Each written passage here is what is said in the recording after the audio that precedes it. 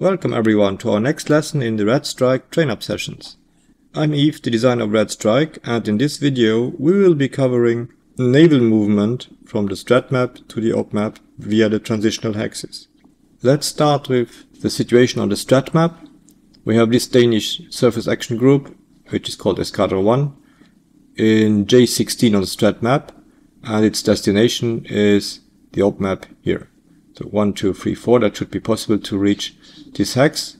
It has 40 movement points, movement rounds of 40. On the StratMap that's 10 points per hex. Now, naval units may not move on the StratMap in these hexes. Instead, they will move to this transitional hexes, to one of these transitional hexes, and then enter the OpMap.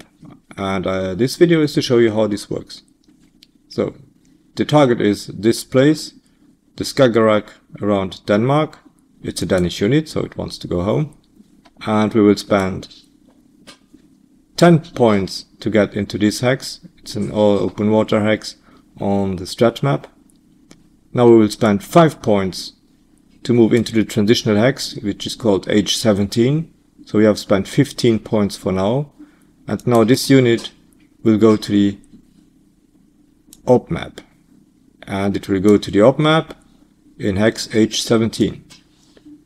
On the map edge, on any map edge hex of H17, we have spent already 15 points. From now on we will spend 1 point per hex as we are on the OpMap. Except if we would cross some coastal water hexes. 15 we have spent, 6, 7, 8, 9, 20, 1, 2, 3, 4, 5, 6, 7, 8, 9, 30, and so on. And that's basically how the transitions is happening. The other way around is, so you enter the last map edge hex here, then you spend 5 points to get to the StratMap in H17, and you continue your move by spending 10 movement points per hex that you move. That's basically all.